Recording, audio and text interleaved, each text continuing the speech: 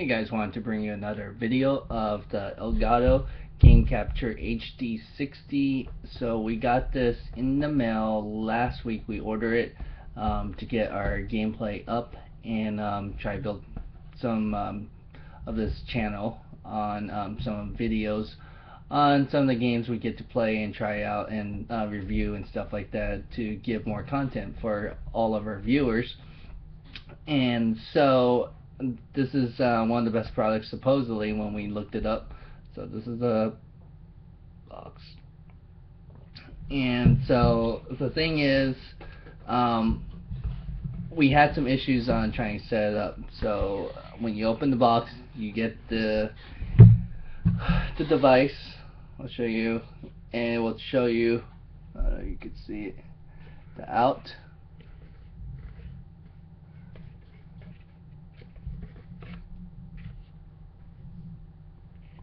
Right here, the in. So the out is the actual TV that you set up, and then the in is the HDMI that is provided with you, that goes on the back of the PlayStation and into the in HDMI here. And then the USB goes here, that's provided. It's a 2.0 USB port. So you put that all together. Go to Elgato's website and set up the download and support. You download whether you're a Mac or Windows version, and once you download it, you actually have to decide or get the most updated software for it. So once it's downloaded and extract and everything, you open the software, and once you open it, and you plug that power cord. So it was supposed to read and detect the signal, and the thing is, it was not doing that right away, and it was really difficult to figure out, because I probably helped, and one of our technicians spent maybe about an hour to 2 hours or so to try to figure this out. We tried looking it up on other YouTube channels or videos, nothing, and we were getting frustrated because I guess most people didn't talk about it.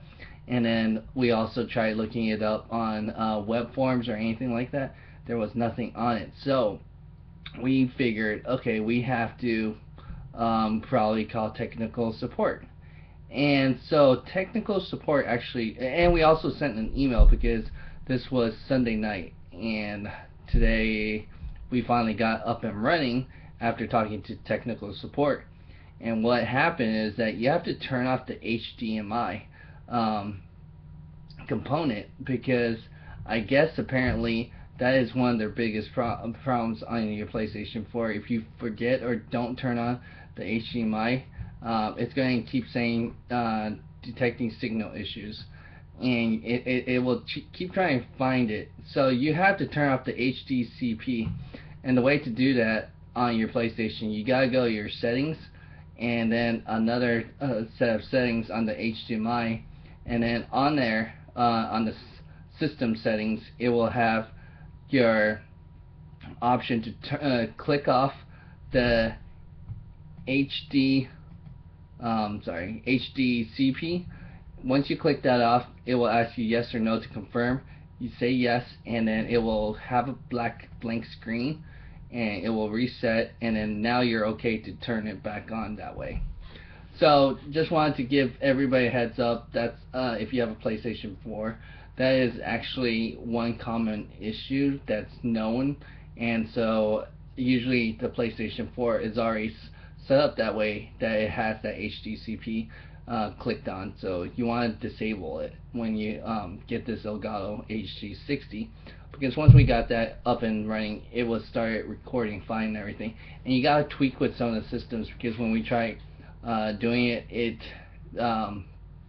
it had that fuzzy look, so it kind of skipped around, so, and pause. So you have to mess around with the setting once you figure it out to capture. So we're still playing with the settings, but that's one thing that most people don't know. To get up and running, you gotta turn off that HDCP. So go ahead and like, share, comment, and subscribe if you have any further questions, and hopefully this is helpful to help you on trying to get this up and running.